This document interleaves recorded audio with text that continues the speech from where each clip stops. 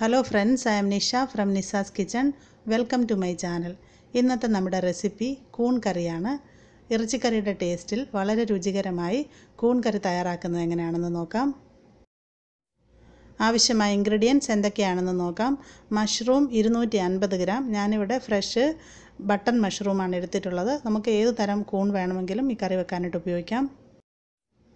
സവോള 2 എണ്ണം medium size ചെറുതായിട്ട് അരിഞ്ഞത്, ഒരു ചെറിയ കഷ്ണം ഇഞ്ചി അരിഞ്ഞത്, വെളുത്തുള്ളി 5 അല്ലി, പച്ചമുളക് 3 എണ്ണം, തക്കാളി 1 എണ്ണം സ്മോൾ സൈസ്, കുറച്ച് കറിവേപ്പില, Kashmiri chilli powder 1 table spoon, മല്ലിപ്പൊടി 1 ടേബിൾ സ്പൂൺ, മഞ്ഞൾപ്പൊടി 1/2 ടീസ്പൂൺ, പെരിഞ്ജീരകം പൊടിച്ചത് 1/4 teaspoon, meet masala 1/2 teaspoon, garam masala 1/4 teaspoon, കുറച്ച് തേങ്ങാക്കൊത്ത്, ഉപ്പ് ആവശ്യത്തിന്, വെളിച്ചെണ്ണ.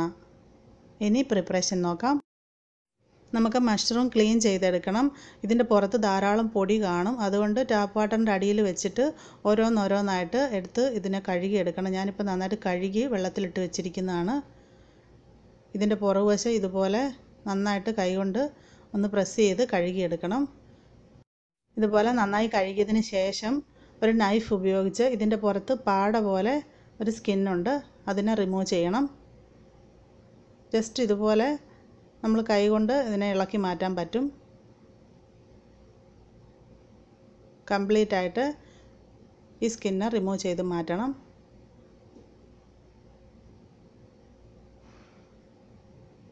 ഇതുപോലെ നമുക്ക് ഓരോന്നിൻ്റെയും സ്കിന്ന് റിമൂവ് ചെയ്യാം. ഇപ്പോൾ എല്ലാ മഷ്റൂമിൻ്റെ സ്കിന്ന് റിമൂവ് ചെയ്തെടുത്തിട്ടുണ്ട്. നമുക്കിനി ഇതിനെ ഓരോന്നായിട്ട് കട്ട് ചെയ്തെടുക്കാം. ഒരു നൈഫ് ഉപയോഗിച്ചിട്ട് ഇതുപോലെ ചെറിയ പീസായിട്ട് കട്ട് ചെയ്തെടുക്കാം. അതുപോലെ തന്നെ ഇതിൻ്റെ സ്റ്റെമ്മ് കളയേണ്ട ആവശ്യമില്ല, അതും നമുക്ക് കട്ട് ചെയ്തെടുക്കാം.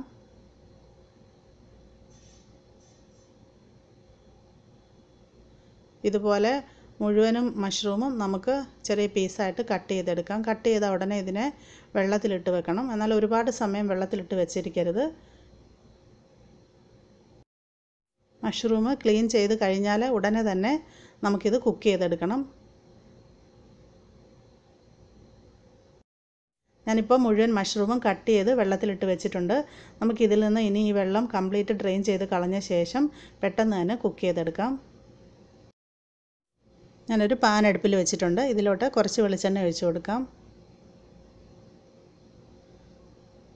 വെളിച്ചെണ്ണ നന്നായി ചൂടായതിന് ശേഷം കുറച്ച് കടുക് ഇട്ട് കൊടുക്കാം. ഇപ്പോൾ കടുക് മുഴുവനും പൊട്ടി വന്നിട്ടുണ്ട്. ഇതിലോട്ട് കുറച്ച് തേങ്ങാക്കൊത്ത് ചേർക്കാം.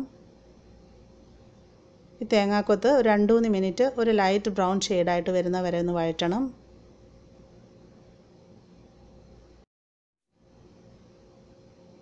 ഇനി ഇതിലേക്ക് അരിഞ്ഞു വെച്ചിരിക്കുന്ന ഇഞ്ചി ചേർക്കാം, വെളുത്തുള്ളി ചേർക്കാം. ഇത് സോഫ്റ്റ് ആയിട്ട് വരുന്നത് വരെ ഒരു 2-3 മിനിറ്റും കൂടെ വഴറ്റണം.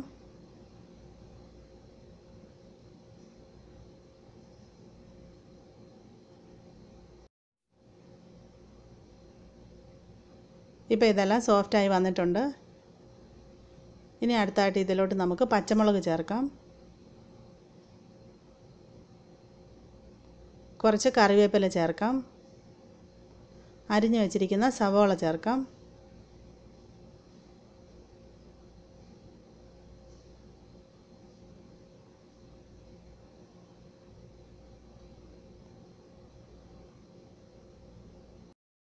കുറച്ച് ഉപ്പ് ചേർക്കാം.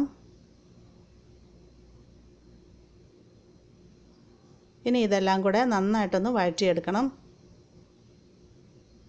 ഈ സവാളയൊക്കെ എണ്ണയിൽ കിടന്ന് നന്നായിട്ടൊന്ന് മൊരിഞ്ഞു വരണം.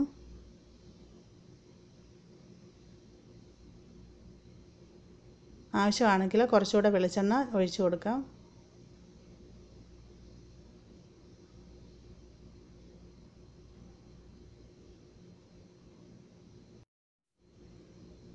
ഇപ്പോൾ സവാളയൊക്കെ നന്നായിട്ട് വഴന്നു വന്നിട്ടുണ്ട്. ഇനി നമുക്ക് പൊടികൾ ചേർക്കാം. അതിനു മുമ്പ് ഇതിനെ ലോ ഹീറ്റിലേക്ക് മാറ്റണം. 1/2 ടീസ്പൂൺ മഞ്ഞൾപ്പൊടി ചേർക്കാം, 1 ടേബിൾ സ്പൂൺ മല്ലിപ്പൊടി ചേർക്കാം. 1 table spoon Kashmiri chilli powder ചേർക്കാം. ഇനി നമുക്കിതെല്ലാം കൂടെ ലോ ഹീറ്റിലിട്ടിട്ട് ഒരു 3-4 മിനിറ്റ് നന്നായിട്ട് വഴറ്റണം. ഈ പൊടികളൊക്കെ എണ്ണയിൽ കിടന്ന് ഇതിൻ്റെ ഒരു പച്ച ടേസ്റ്റ് മാറുന്നത് വരെ വഴറ്റിയെടുക്കാം.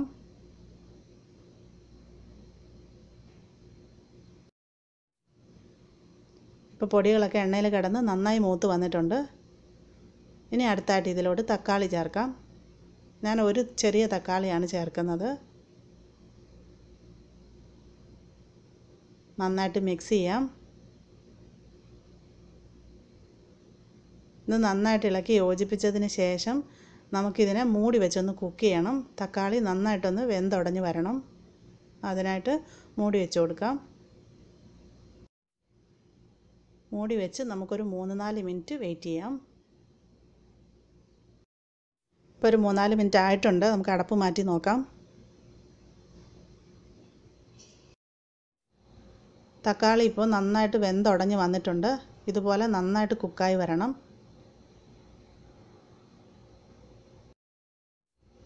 ഇനി ഇതിലോട്ട് വെള്ളം ചേർക്കാം. ചൂടുവെള്ളമാണ് ചേർക്കേണ്ടത്. 1.5 ഗ്ലാസ് ചൂടുവെള്ളം ചേർക്കാം.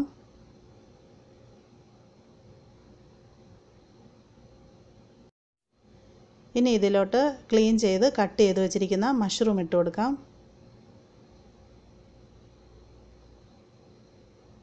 മിക്സ് ചെയ്യാം.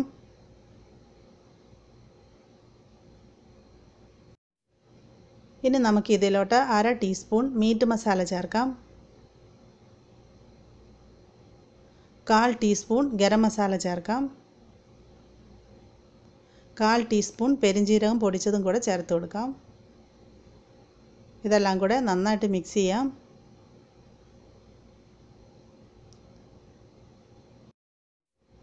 ഇനി നമുക്കിതിനെ മൂടി വെച്ച് ഒന്ന് വേവിച്ചെടുക്കാം. ഒരു 15 മിനിറ്റ് ഇതിനെ മീഡിയം ഹീറ്റിൽ കുക്ക് ചെയ്തെടുക്കാം. ഇപ്പോൾ ഒരു 15 മിനിറ്റ് ആയിട്ടുണ്ട്. ഇപ്പം നമ്മുടെ മഷ്റൂം ഇവിടെ നന്നായി കുക്കായി വന്നിട്ടുണ്ട്. ഈ സമയത്ത് ഉപ്പൊന്ന് നോക്കാം.